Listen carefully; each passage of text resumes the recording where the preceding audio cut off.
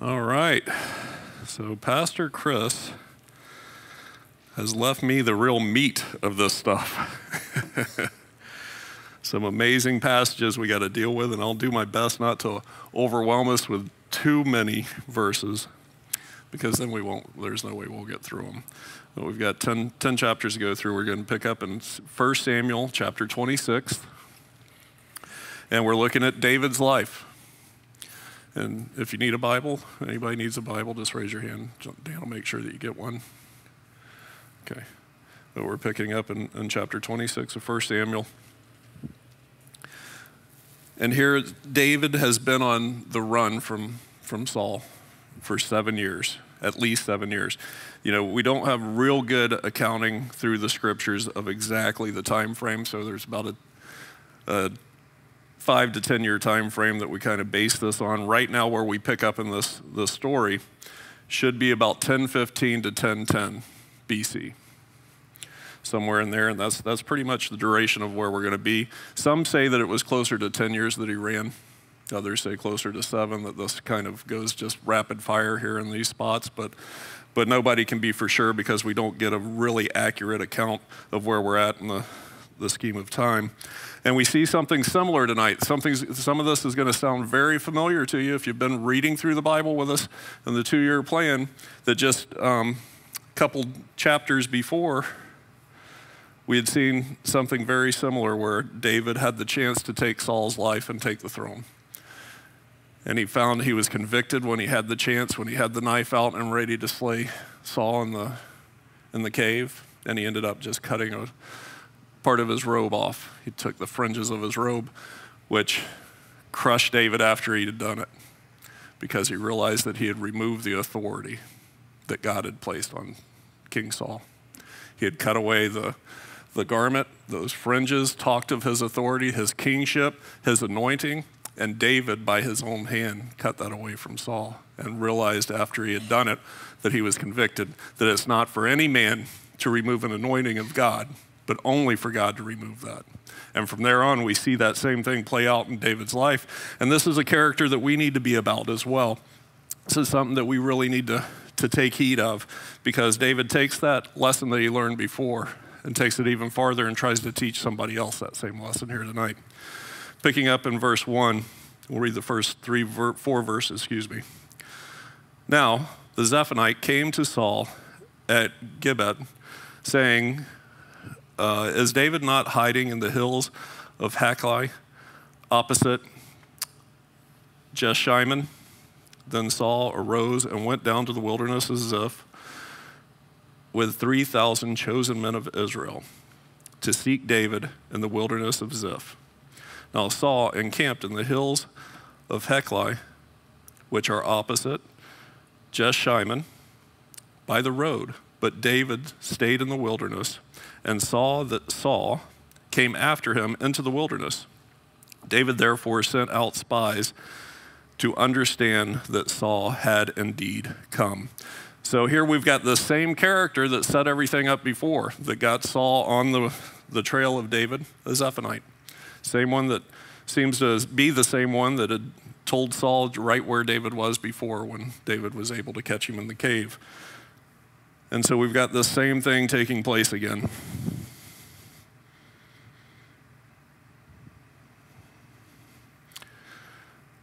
And again, David finds himself with an opportunity here as we jump forward just a little bit to verse 8.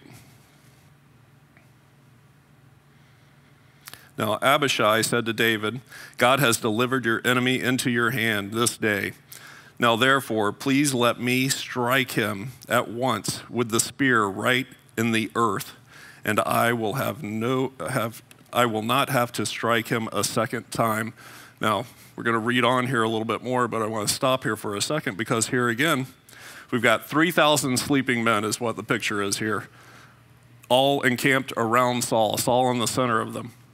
David and one other man, his nephew, as a matter of fact, son of his sister, walk right through these men, because God, as we'll read in a minute, put them into a deep sleep. David steps right up to Saul without waking one of these men and sees a pot of water and a spear stuck in the ground. And this man's automatic reflex here is, God has delivered him into your hand today. Let me kill him for you.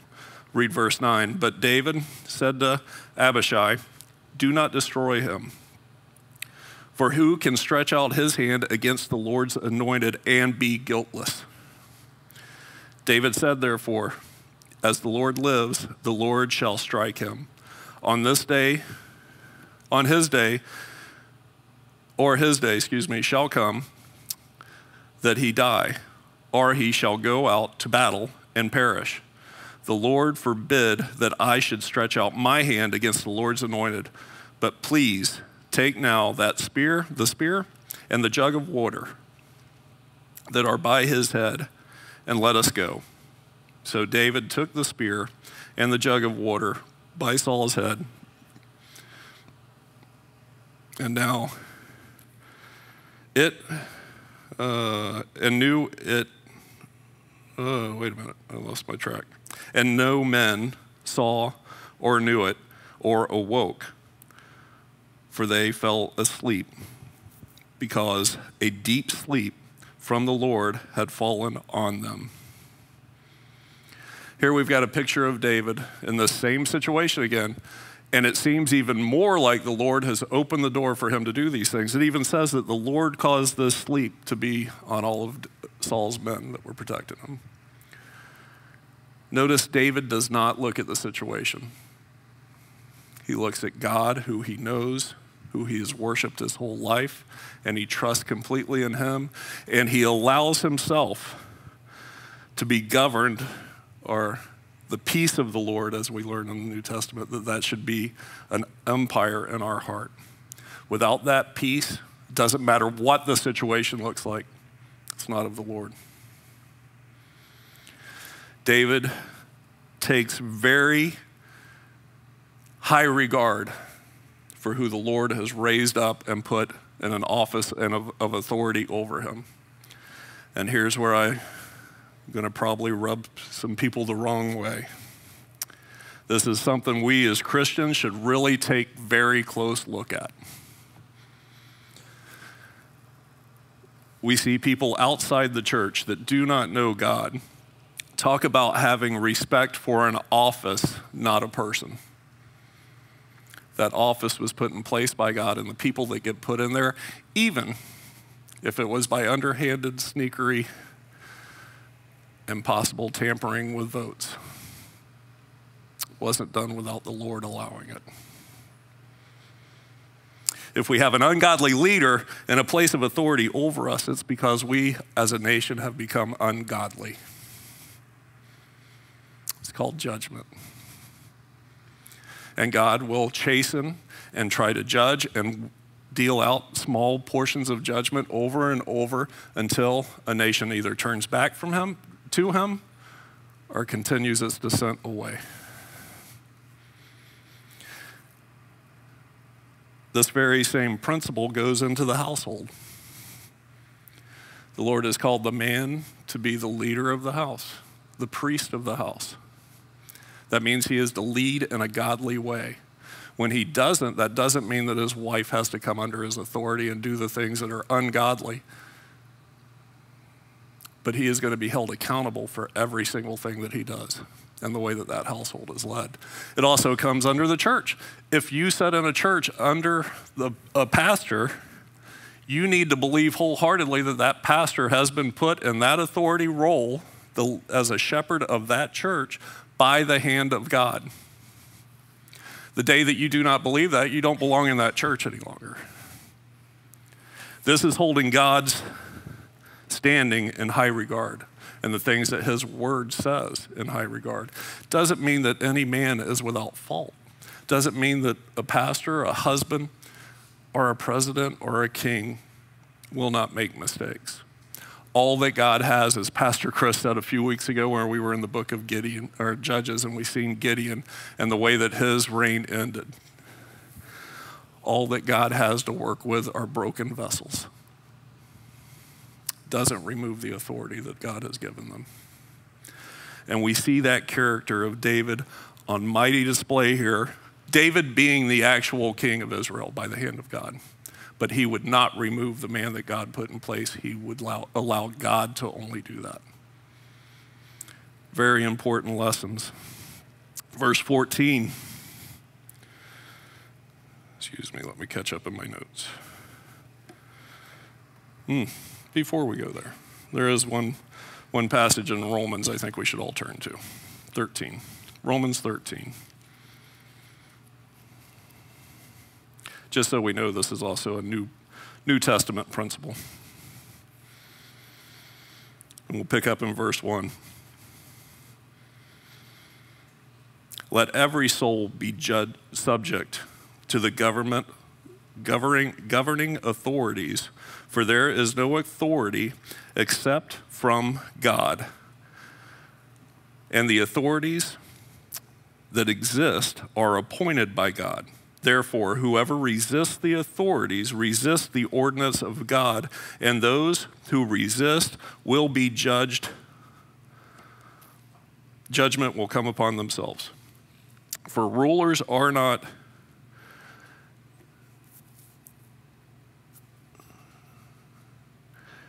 a terror to good works, but to evil. Do you want to be unafraid of authority? Do what is good, and you will have praise from the same. For he is God's minister to you for good. But if you do evil, be afraid, for he does not bear the sword in vain, for he is God's minister and avenger, to execute wrath on who practices evil. Therefore, you must subject, not only because of wrath, but also for conscience sake. For because you have also paid taxes, because of this you also pay taxes, and for they are God's ministers, attending continually to this very thing. As I said, this is absolutely a New Testament principle. David lives it out perfectly here and shows us what it means to be a godly person. This is part of the godly character that God referred to as a man after his own heart. He held God and God's appointing to such high esteem. Verse 14 back in 26 of 1 Samuel. And God called out the people and to Abner, the son of Ner, saying, do you not answer Abner? Now, Abner is the main protector of Saul. He is the right-hand man of Saul. He should lay down his life for Saul. And Abner answered and said, who is calling out to the king? So David said to Abner, are you not a man, and who is like you in Israel? Why have you not guarded your lord the king? For one of the people came in to destroy your lord the king. This thing that you have done is not good. As the Lord lives, you deserve to die, because you have not guarded your master, the Lord's anointed. And now see where the king's spear is and the jug of water that was by his head. Then Saul knew David's voice and said, is that your voice, my son David? David said, it is my voice, my Lord, O king. And we go right back into the same thing that Saul did before. He gives this long, repentant speech with tears. But they were crocodile tears. Again, we see somebody who's sorry about the situation he's found himself in, and that's what he is repenting of. Much like we see with Judas after the crucifixion of Christ. The scripture says that he repented unto himself. He didn't repent and turn away from who he was. He felt sorry for himself is what that comes down to. Saul is in that same situation where he's feeling sorry for himself and says, I will not touch you. I will not lay a hand on you. Again, these same promises they had made before, yet here he is swayed to come back out by his flesh to take out the man that should be on his throne. Verse 25 ends this chapter with, "Then Saul said to David, 'May you be blessed, my son, David. You shall both do great things and also still prevail.' So David went on his way, and Saul returned to his place." Now you notice David goes on his way. He doesn't return back to the kingdom. He doesn't go back into Israel because he has seen this all before. He uses some wisdom here, but here we see such a great character of David and mighty wisdom by him, knowing that this is deceitful repentance. It's not true repentance. And it's good wherever somebody repents to stand a ways off and see what comes of it. Yes, we are to forgive immediately. But if repentance is true, there's going to be actions that follow it. There's going to be a changed life behind it. The actions will not be repeated that he's repented from if it's true repentance. Now, with that being said, here we are, a bunch of Christians that know that we repent, that we feel bad, and that we fall on our face over and over for the same thing. And that's because we allow our flesh to rule our lives more so than we do with the Holy Spirit. The ball's right back in our court. But there should be a change. There should be a brokenness that comes with this that leads to changes. And the Lord uses all of those failures even in our lives to continue to mold us into the person that he created us to be. Now David goes out and does the exact opposite of everything that I just praised him for. Now he follows the flesh. We don't find one time in chapter 27 that he sought the Lord. He figured out how to preserve himself and stay out of the clutches of Saul and his men. And he and his men went and encamped with the enemy. David goes into the land of the Philistines.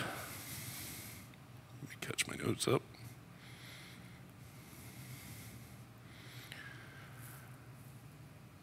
And makes a truce with the king there. And actually even proves by the raiding that he has done, supposedly in the nation of Israel, and all the spoils that he's bringing back, that he is a man that has deserted Israel completely and is all about the Philistines, and convinces the king of this. But let's read, picking up chapter 27, verse 7. "Now the time that David dwelt in the country of the Philistines was 1 year and 4 months. And David and his men went up and raided Geshurah, the Gizites, the Amalekites, for those nations were the inhabitants of the land from of old. As you go to Shur, even as far as the land of Egypt. Wherever David attacked the land, he left no man, neither man nor woman alive, but took away the sheep, the oxen, the donkey, the camels, and the apparel, and returned to the king to come to Achish, which was the king of the Philistines. Then Achish would say to him, 'Where have you raided today?' And then David goes into this long lie that he's been raiding the different southern areas of Judah, that he is a true man who has deserted Israel. Lie after lie. Now, the problem with this is when we lie, when we put ourselves in these situations, when we find ourselves encamped with the enemy, those lies will be found out. Notice that it says that he killed every woman and every man. That's also every child. Not one person who could speak could be left alive, because somebody may return to the king and let him know that he had not attacked Israel at all. He'd been attacking their neighbors. So think of that. The lies and the sin that he has allowed in, just as Pastor Chris says all the time, every sin leads to death. If it's not the physical death right that moment, it's the death of the feeling in your heart. Your heart becomes a little bit more callous to sin Your feeling dies. Relationships die. Your standing as a good spiritual leader dies when you compromise and encamp with the enemy. We go right on into chapter 28 now, and picking up in verse 1.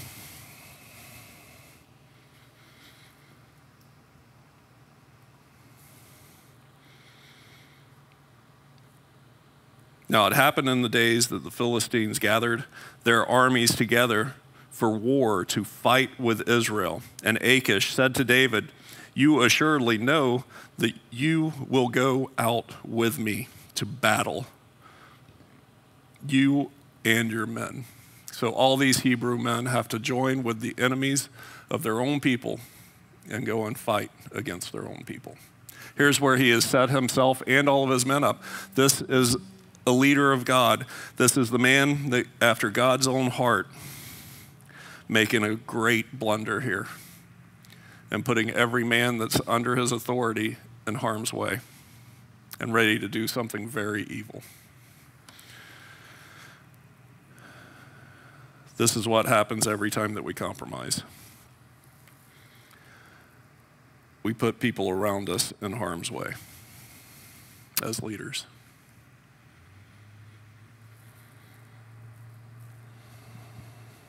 Verse 2, so David said to Achish, "Surely you know what your servant can do." And Achish said to David, "Therefore I will make you one of my chief guardians forever." Forever, David is looking to be on the side of the enemies of God. Again, all that God has is broken vessels to use. This is one of the things that I love about the Word of God. It doesn't sugarcoat any of this. It doesn't whitewash any of these characters. It doesn't pretend like they were without flaw. I can relate to people like this. And it also gives me hope in the middle of my failures, that God can still use me, that God says and means what he says when he spoke through John in 1:9. If we confess our sins, he is faithful and just. That word that he is just. He is justified by forgiving me when I sin as long as I come to him with repentance. He cleanses us and sets us free from that thing that has ensnared us again. And we see God's hand moving here, protecting David and his men.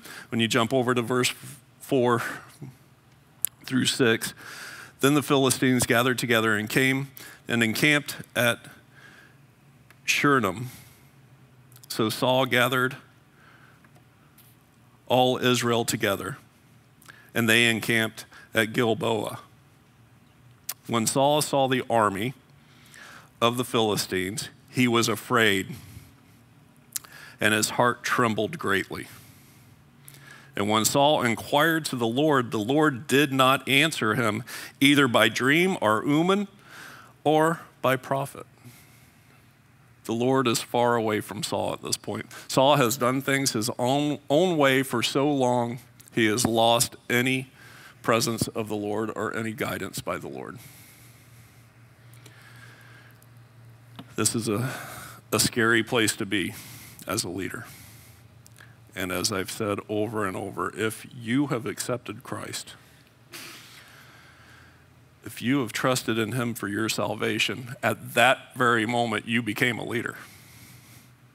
Scripture says you are an ambassador of the King to a lost and dying world. You know a little bit more about the Lord, your God, than that person that has never accepted him. The Lord expects you to lead.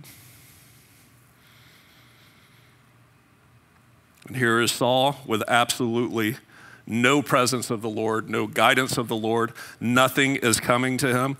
And I want to use this opportunity to talk about us, even when we're in the middle of God's will, knowing that we're right where he's called us to be, that we're doing the things that he's called us to do, and all of a sudden he feels very distant.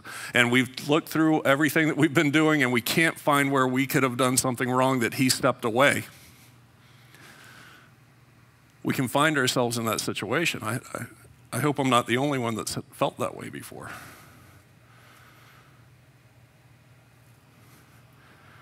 What I learned very quickly with my walk with the Lord was it's not about feeling. It's not always about even hearing. So often he has poured into me everything that I need to know about what the next right thing is, that he wants me to step in that without his leading, that he expects me to do so. Because this relationship with the Lord is growing, and it's just like any other relationship.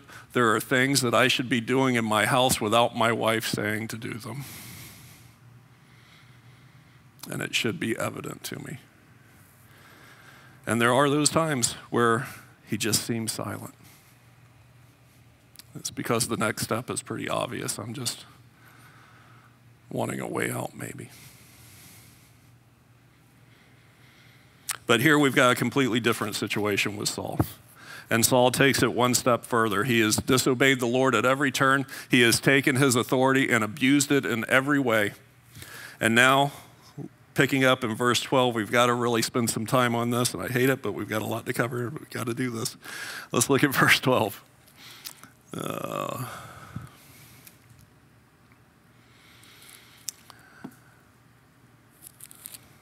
sure that's where I'm supposed to start. Yep, so just to fill in here. So he couldn't hear from the Lord, so somebody comes and tells him that there's still a medium in the land that he could go to and see if he could get direction from Samuel, who, remember, he had died right at the end of Chris's last teaching.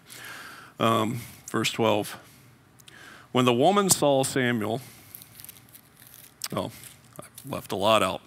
So he goes to this woman, and he puts on a disguise, pretends like he's not Saul, and he convinces her to summon Samuel for him, the dead Samuel.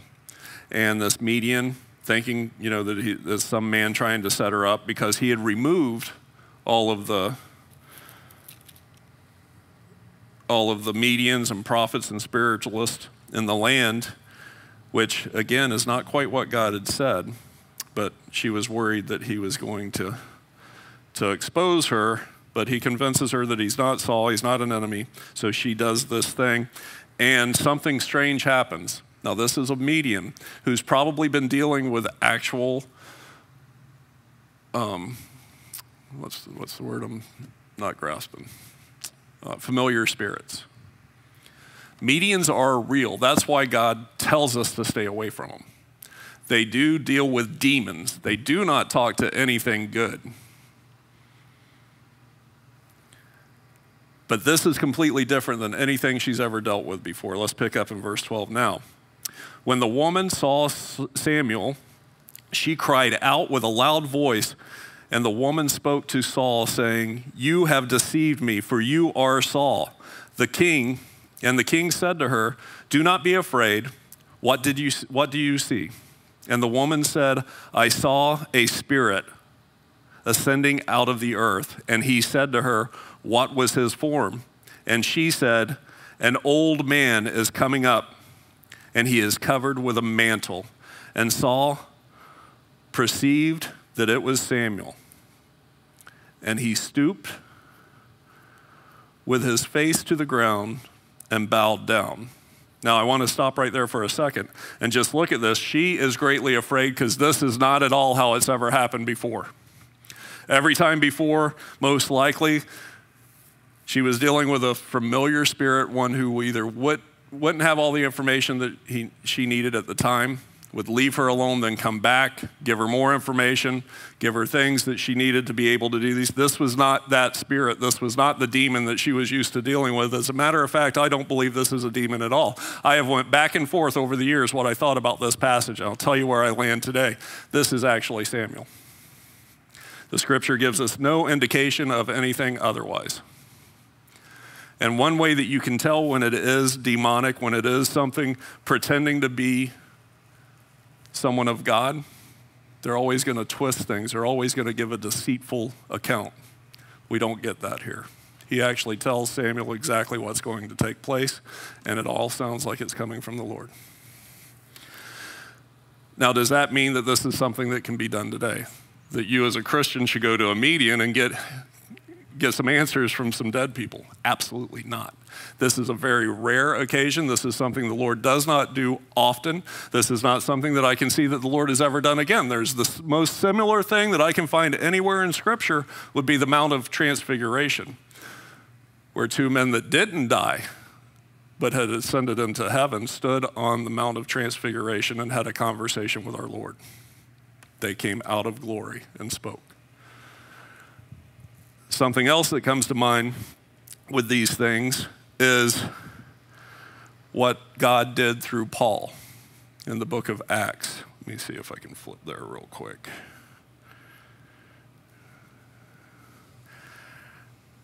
In Acts 19:11, it says, "Now God worked unusual miracles by the hand of Paul." So there are times where God does things that are a little bit different than what we should be expecting. Is his way above our ways? We don't always have the answers for why he did something a certain way. I can just trust that his word tells me that this is Samuel, and that Samuel responds as if he is Samuel. And then I trust the Lord with the rest of it. Now, I do want to go through a couple things about a median here once we get there, but let's read the rest of this account, picking up in verse 15. Now Samuel said to Saul, "Why have you disturbed me by bringing me up?" And Saul said, "I am deeply distressed, for the Philistines make war against me." Notice it's against me, not the people of God. Everything's always self-centered with anyone that's far from God.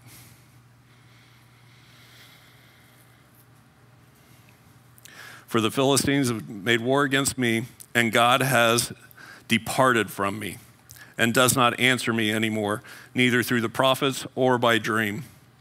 Therefore, I have called you, that you may reveal to me what I should do."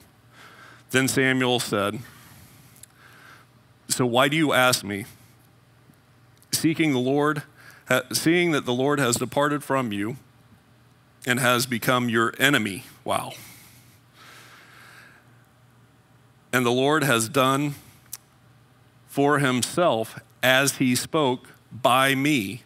For the Lord has torn the kingdom out of your hand and given it to your neighbor David, because you did not obey the voice of the Lord, nor execute his fierce wrath upon Amalek, which is an Amalekite.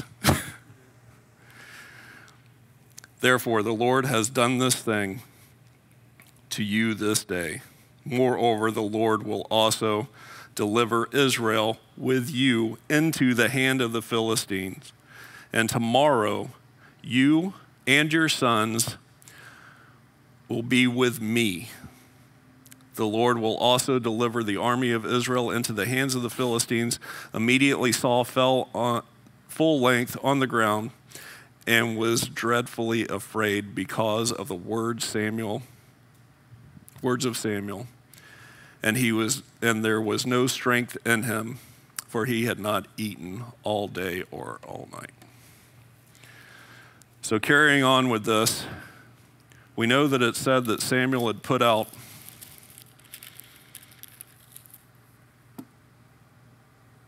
the medians and the spiritists.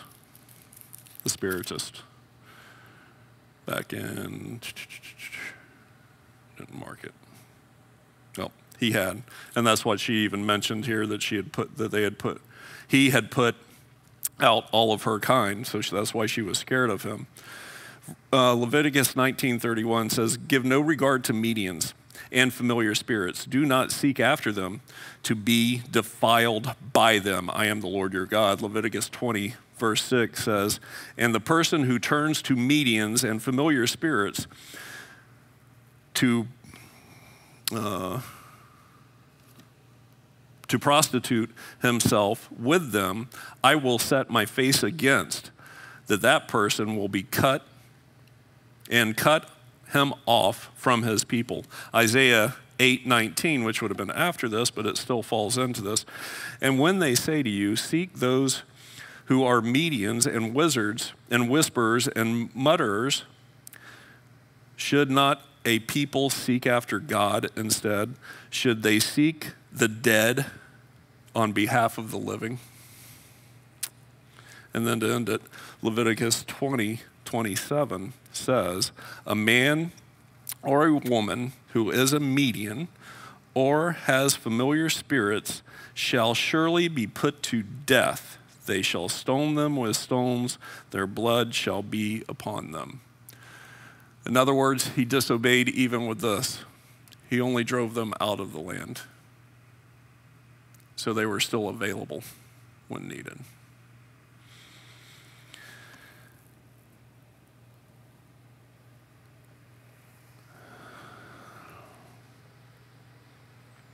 And this is a picture of how a lot of people play with sin. They keep it just at arm's reach. So that pleasure of the flesh is always there. And then they're always a victim to it because they haven't done away with it.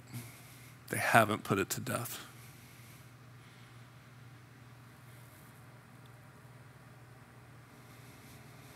Now, chapter 29 is also a very interesting chapter. Let me skip through all my notes here.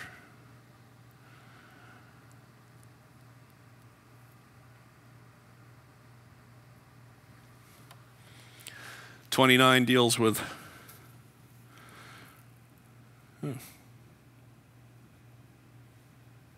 lost it. The Lord interceding for David again. Just as we've seen him intercede and take care of this whole situation, or this, what we're getting ready to see is him take care of this whole situation where David's put himself in the encampment of the Philistines, and now he's ready to go and fight against God's anointed people that he is the rightful king of. He is the leader of those people that he is getting ready to go fight. Now, thankfully, some of the Philistine princes were not okay with David going into Israel to fight with them.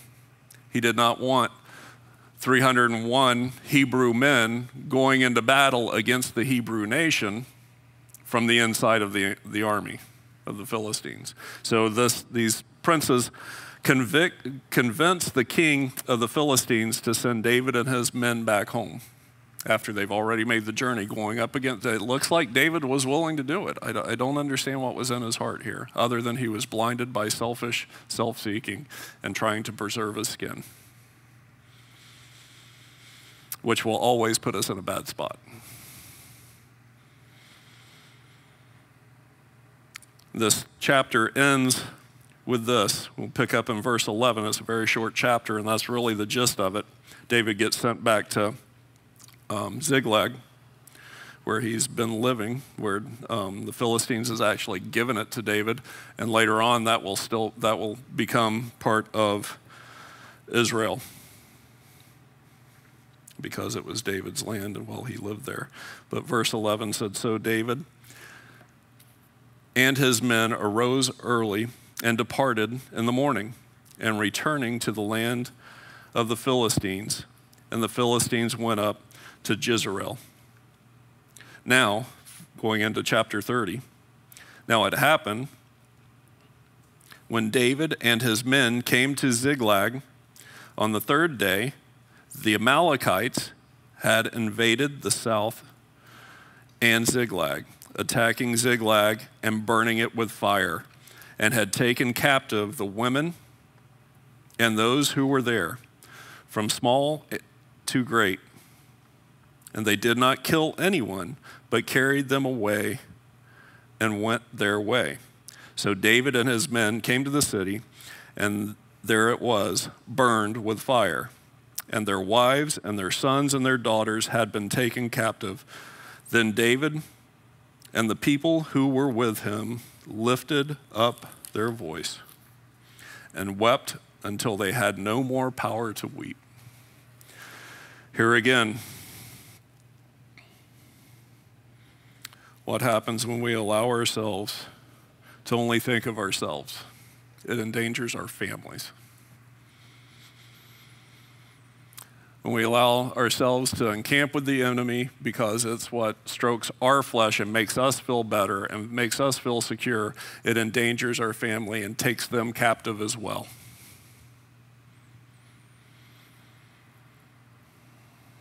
This is such a sad story, but it's the reflection of where David's mind has went and his heart has went. But he will return to the Lord. And there again is a picture of why he is a man after God's own heart. He repents. He seeks the Lord again. He doesn't say, I blew it, and just walk away. Think of how he wrote the psalm, against you, O Lord, and you alone have I sinned, when he had committed adultery and murder.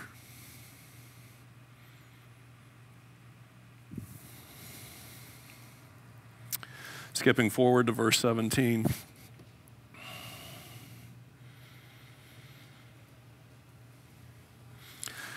Then David attacked them.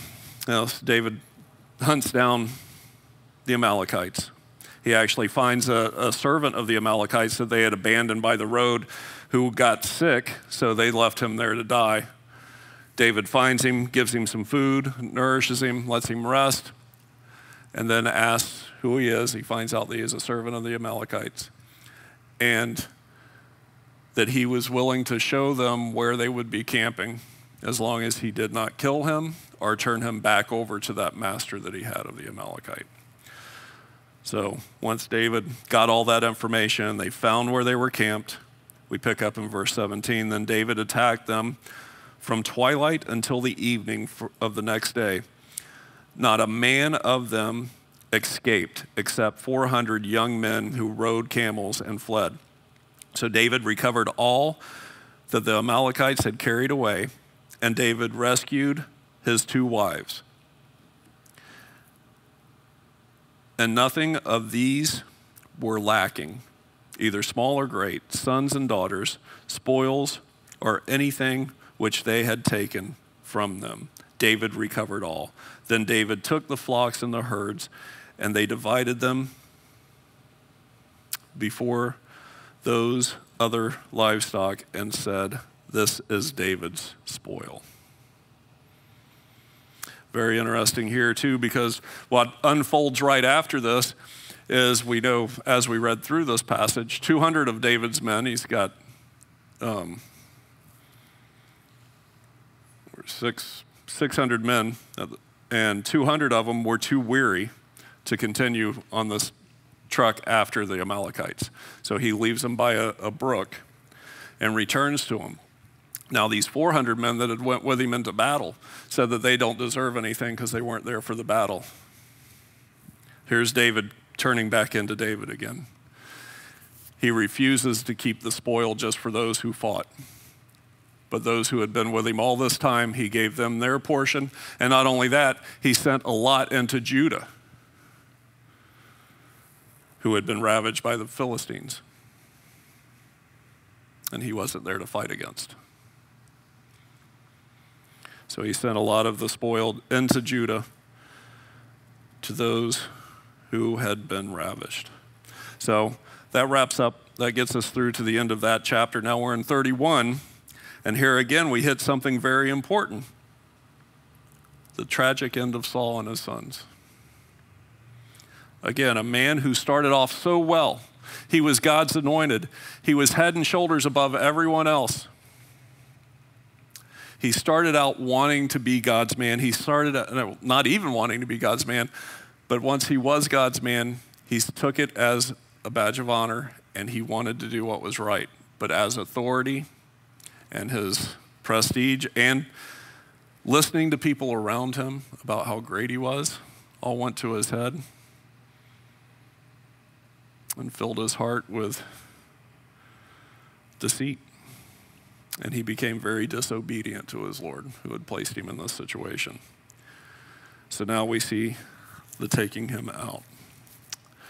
So chapter 31, picking up in verse 1, now the Philistines fought against Israel, and the men of Israel fled from before the Philistines and fell slain on Mount Gilboa. Then the Philistines followed hard after Saul and his sons, and the Philistines killed Jonathan, Abudai, and Malchishua, however you pronounce his name, sorry, Saul's sons. So now his sons are taken out, and knowing what David felt about Jonathan makes that this much harder to even read, knowing that they were two men with like minds, two men who loved the Lord and sought after him. But look at this, because of a misleading father, a father that did not follow after the Lord, he fell too. He was slain. Verse 3, the battle became fierce against Saul, and the archer hit him, and he was severely wounded by the archer. The Saul said to his armor bearer, draw your sword and thrust me through with it, lest these uncircumcised men come and thrust me through and abuse me. But the armor bearer would not, for he was greatly afraid. Therefore Saul took a sword and fell on it.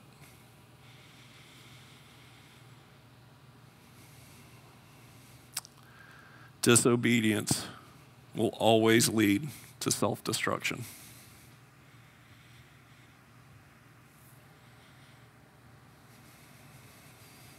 We harm ourselves as we disobey what the Lord's placed on our hearts.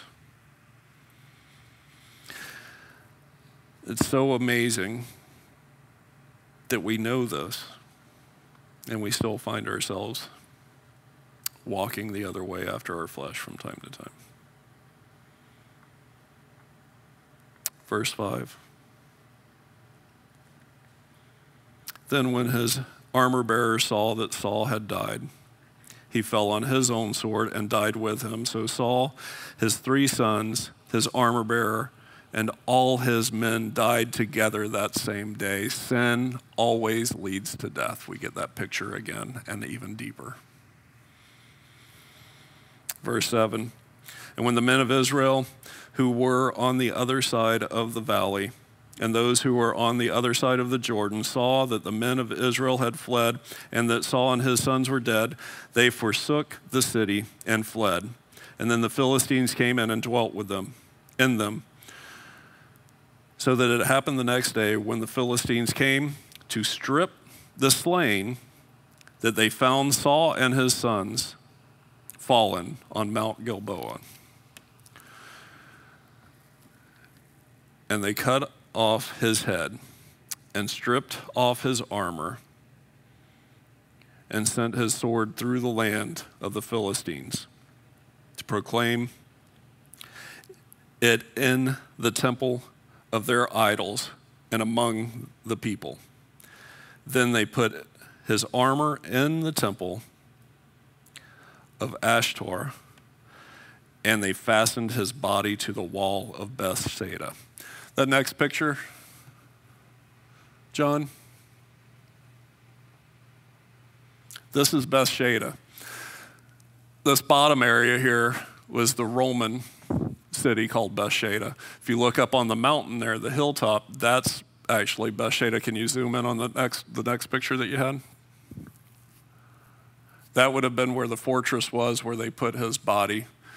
As a matter of fact, this is not real godly, but that's supposedly a very popular tree. Any of you ever see Jesus Christ Superstar? That's the tree that Judas hangs himself on. When that was filmed, all of this was sand. You couldn't see any of the city. It hadn't been discovered yet. The Roman city of Bethsaida. And that's why I bring that up. It's amazing that all of that was under sand, and they were not even aware of it in the 70s when they filmed. They have the buses and everything driving all over that area. But yeah, his body would have been put on top of that hill on the city wall. Blatant disobedience will always destroy. And sometimes it will be very public, just as we have here. God wants your heart forever, not starting off good and not saying that we love the Lord, but as we go along our way, our love turns to just being comfortable where we are in our sin and doing what we please rather than living for the Lord who saved us.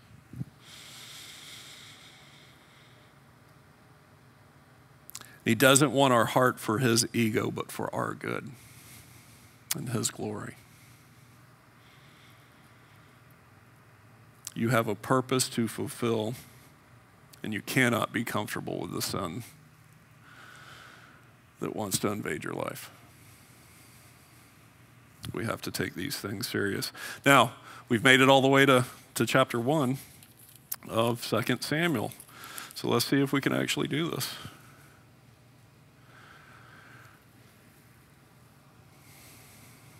This is continuing everything that we've just read. It goes seamless. It recounts a few things, but looking at verse 1 and 2, now it came to pass after the death of Saul, when David had returned from the slaughter of the Amalekites, that David had stayed 2 days in Ziklag.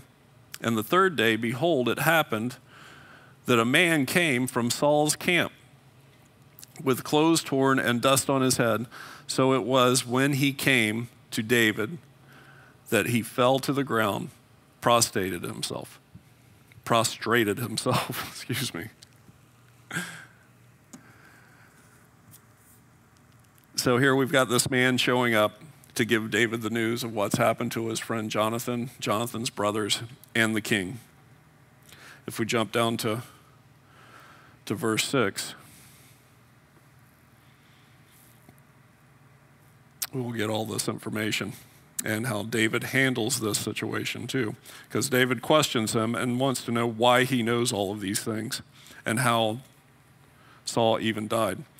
Then the young man who told him, as it happened by chance to be on Mount Gilboa, there was Saul leaning on his spear. And indeed, the chariots and horsemen followed after him. Now when he looked behind him, he saw me and called me, and I answered, Here I am. And he said to me, Who are you? And I answered, I am an Amalekite. And he said to me again, Please stand over me and kill me.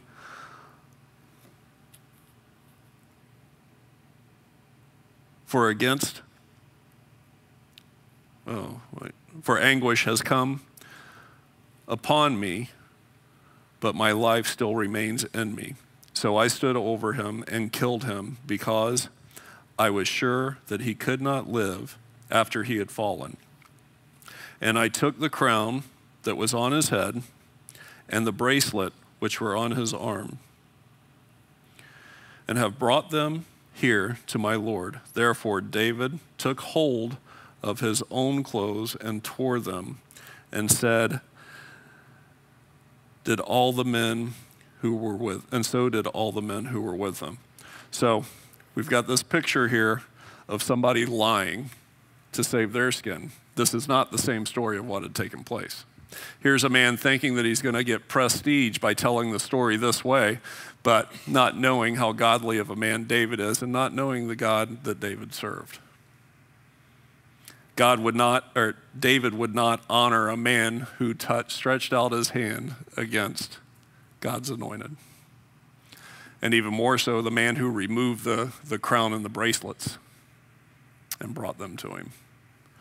David is not going to be happy about this. But notice what he's trying to do.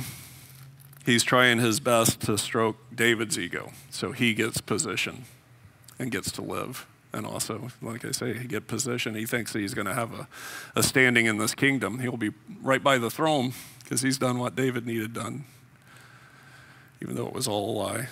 Verse 16, so David said to him, Your blood is on your own head, for your own mouth has testified against you, saying, I have killed the Lord's anointed. So David has him put to death. And the rest of this chapter is a song, a tribute to Jonathan and Saul. Again, a man after God's own heart. He only sees the good Saul ever did. After running for at least 7 years, if not 10, from this man who wanted to kill him, he does nothing but honor him. And writes a song for all of Israel to sing about him for all of eternity, all the rest of Israel's days. Well, chapter 2.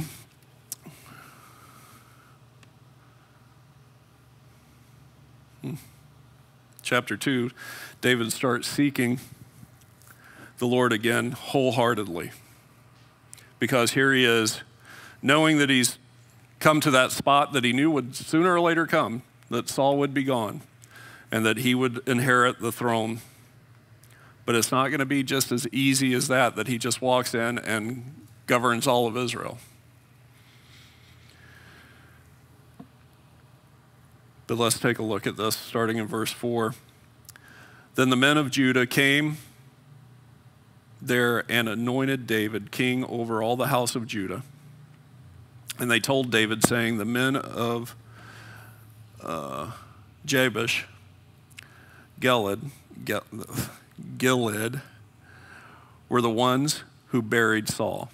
So David sent messengers to the men of Jabez and said to them, you are blessed of the Lord, for you have shown the kindness to your Lord, to Saul, and you have buried him. And now may the Lord show kindness and truth to you. I also will repay you with kindness, because you have done this thing.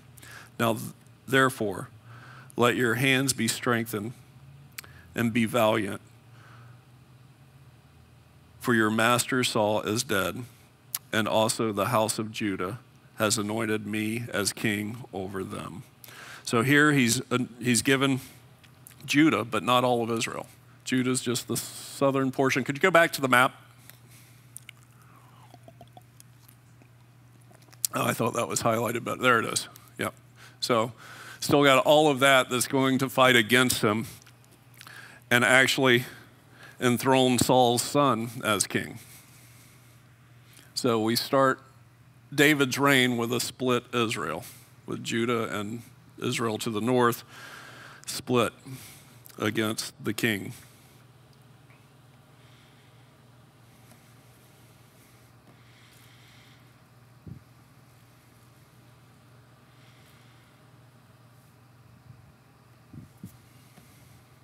Now, Abner, the commander of Saul's army, is the one who actually pointed to the son and said that he needed to be king because he was the son of Saul, and enthroned him in Israel. And then we read here in verse 10, Ishbosheth, say that 10 times, Ishbosheth, Saul's son, was 40 years old when he began to reign over Israel, and he reigned 2 years. Only the house of Judah followed David. And the time that David was king in Hebron over the house of Judah was 7 years and 6 months. So this isn't something that's just going to go away quickly. Even though this king dies, Israel doesn't completely get behind David right away. They do it incrementally. Verse 16, and each one, I got to tell you this story. I'm jumping way ahead of myself trying to watch the clock. So with this all going on, the commander of Saul's son's army and David's commander bring out some mighty men, and they meet at the pool of Gideon. They sit on each side until they decide that they're going to have a champion meeting, that they'll each send 12 of their mightiest soldiers out to fight, and whoever does battle and wins, that will be the king over all the land. So we pick up in 16, and this is how it goes. And each one of these 12 grasped his opponent by the head and thrust his sword through his opponent's side. So they fell down together. Therefore, that place is called the Field of Sharp Swords, which is in Gideon. All 12 died on both sides, 24 men. They each killed each other. So This is a standoff. This isn't going anywhere. As a matter of fact, then it unfolds even worse because now Abner decides that he wants to take the throne from David. So this man that he's placed on the throne will have rule of all of Judea and Israel, and that will make him the lead commander over all of Israel. Jumping down to verse 22, so Abner said again to Ashel,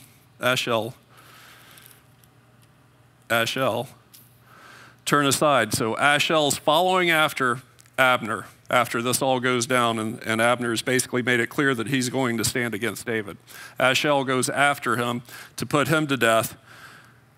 And this is a weird situation because he's able to keep up with him. He's able to approach him. He's able to encounter him and stand up for David, but look at what takes place. Abner turns to him and says, turn aside from following me. Why should I strike you to the ground? How could I face your brother Joab? However, he refused to turn aside. Therefore, Abner struck him in the stomach with the blunt end of a spear, so that the spear came out his back, and he fell down there and died on the spot. So it was that as many as come to this place where Abner fell and died stood still. What can we take from that? Sometimes just because we have the ability to do something doesn't mean that that's what we're called to do. We have to be led by the Lord. Just because we find an open door, is that door opened by the Lord? Are we seeking him, or are we just running through thinking headlong that this must be for me because it's open? Looking back on the proper characters of David, two situations where it surely looked like God had delivered Saul into his hands, he refused to do something because he didn't have the peace of the Lord. Here we have a man that ran out in front of the Lord and it cost him his life.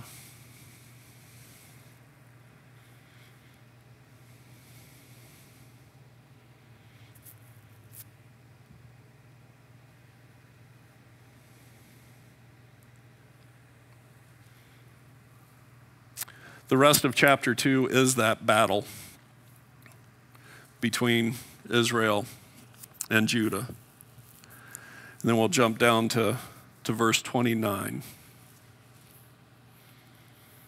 and pick up there as Abner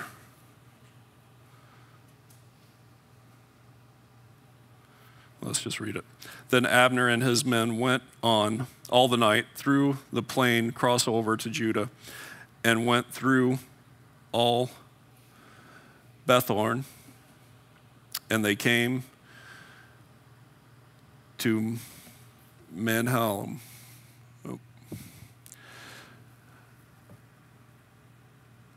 So Joab returned from pursuing Abner, and when he had gathered all the people together, there were missing of David's servants 19 men and Ashel, was killed, as we just read, and that is, as the commander had said, Joab's son, or brother, And Joab is not going to take kindly to this man deciding to become David's man because of it. But look at this, the battle that waged between Israel and Judah. David lost 19 men, verse 31. But the servants of David had struck down of Benjamin and Abner's men 360 men who died. Then they took Asher, and buried him in his father's tomb, which is in Bethlehem. And Joab and his men went all night, and they came to Hebron at daybreak. Now, when there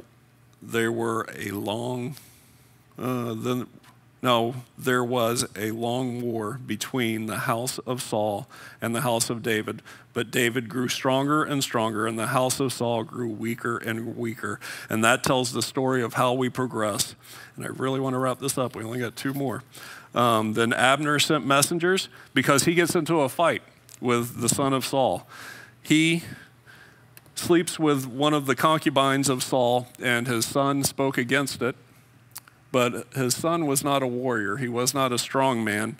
And when Abner spoke back to him, he trembled. The only thing that he had going for him was surrounding himself by strong men. He was not a strong man himself, and he was not led by the Lord either. So, because of this dispute and Abner seeing who he truly was and his fear, he deserts him and goes to David and makes a deal with David that he will become David's man. And David's okay with it as long as he brings his first wife, Saul's daughter, back with him. Then he'll meet him face to face and accept his desertion from Israel to Judah. And he does so. Now, looking at how that ends up, Joab catches him on his way back into the city after all of this is taken care of, after he's returned David's wife. And he calls him aside and kills him. David is struck again by deceit. His men have put him in a bad situation. If he's going to rule over Israel, their commander was just killed at the hand of one of his men in a deceitful way. And this would spread all throughout the land. It's not the way that you want your king to be, a deceitful king. You want a king that's upright and led by God, and that's not the way that this unfolded. But now, then David said to Joab, in verse 31 of chapter 3, then David said to Joab, and to all the people who were with him, tear your clothes, gird yourselves with sackcloth, and mourn for Abner. The king, David, followed the coffin of Abner. So they buried Abner in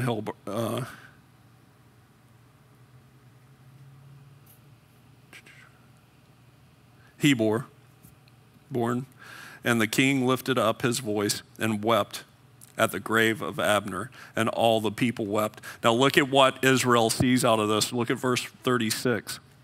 Now all the people took note of it, and it pleased them, since whatever the king did pleased the people. For all the people and all Israel understood that day that it had not been the king's intent to kill Abner, the son of Ner. Very important, because now he's winning over the people slowly. And he is upset about this. He is not willing to live by deceit. He knows where that got him before. And think about that. All these 7 to 10 years that he's been out in the desert or out in the wilderness running for his life, the Lord was working things out of David that he would need that character to be a good king. And that's something that we need to remember with the battles that we fight and wherever we find ourselves in wilderness places, that the Lord's working something out of us that he can use later, that he's molding us into who he's created us to be. Unfortunately, we tend to make those situations a lot harder on ourselves than they need to be. We make the wilderness wandering 40 years rather than 4 days. Chapter 5. Then all the tribes of Israel came to David at Haran and spoke, saying, indeed, we are your bone and your flesh. Also, in time past, when Saul was king over us, you were the one who led Israel out of bondage and brought them in. And the Lord said to you, you shall shepherd my people Israel and be ruler over Israel. Therefore, all the elders of Israel came to David at Hebron, and King David made a covenant with them at Hebron before the Lord, and they anointed David king over Israel. So now he's got the whole place, and he's ready to lead properly. Look at verse 25 where this ends. And David did so, and the Lord commanded him, and he drove back the Philistines from Geba as far as Gezer. The Philistines that had encamped in those cities that David was supposed to be there helping them with, he got rid of them completely finally. Now, there is one thing that I jumped over that I am going to look at real quick, just because this is one of the greatest pictures in all of these stories that I've got to share with you real quick, because it starts here, and I've got to step on Chris just a hair. I don't think he'll mind.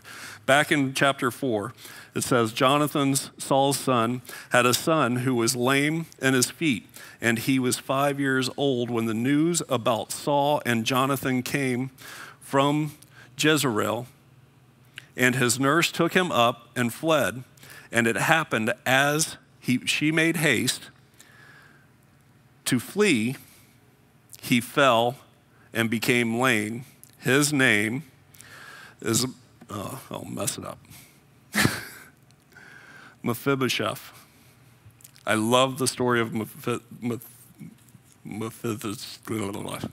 Let's turn to chapter 9 and see the rest of this. We're going to jump forward just a little bit, because this is very important. This is Saul's grandson.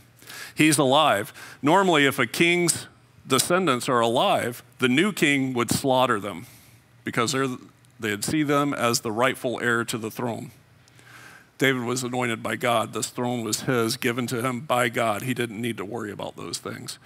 Look at chapter 9, picking up in verse 1. Now the king, David, said, is there still anyone of the house of Saul to whom I may show kindness of God? And Ziba said to the king, there is still a son of Jonathan who is lame in his feet. And the king said to him, where is he? And Ziba said to the king, indeed, he is in the house of Marshar, the son of Amel, and Lo Debar. The king David sent and brought him into the house, up from the house of Mashar from Lo Debar. And when Mephibosheth, the son of Jonathan, the son of Saul, had come to David, he fell on his face and prostrated himself. Then David said, Mephibosheth, and he said, here is your servant. So David said to him, do not fear, for I will surely show you kindness. So Jonathan, your father's sake, and will restore to you all the land, Saul, your grandfather, and you shall eat bread at my table continuously. And this goes on. He repeats this over and over. What's so special about this? Why does this jump out at me? Why do I want to share this with you? Because the first time I heard this taught, sticks with me. He was crippled by the fall. The king that should have put him to death invites him in to eat at his table continuously. Gives him a great inheritance that he didn't deserve anymore. This is a very familiar picture. Every one of us is crippled from the fall. Sin has made us lame, and we do not deserve one morsel of the king's table. That last picture, John, and that's why I love this picture so much. We're invited to the marriage supper of the Lamb, where none of us should be allowed to be, but only because Christ has made a way, and he has fixed our lameness. He has clothed us with his righteousness that we get to attend this. It's the very same picture that we get here. And what a beautiful way to close out this part of the scriptures, I think. Let's pray. Father, we thank you so much for your word. We thank you for the pictures that you give us throughout it, and that you never stop loving us, Lord. That you want to do a work in each of our lives, but you call us to something greater than being led by the flesh. You call us to lay those things aside and live for you. What else can we do when you were willing to die for us? While we were yet sinners, you showed kindness. You set a table, and then you called us into the feast. And Lord, we long for that day when we see you face to face and we are sitting at the marriage supper of the Lamb. And that we spend all of eternity in your presence. Continue working out those things of the flesh that your Father, the perfect gardener, cuts away the things that hinder the fruit in our lives, that we may produce more fruit. Lord, do the work in each one of our hearts that only you can do. In Jesus' name I pray. Amen.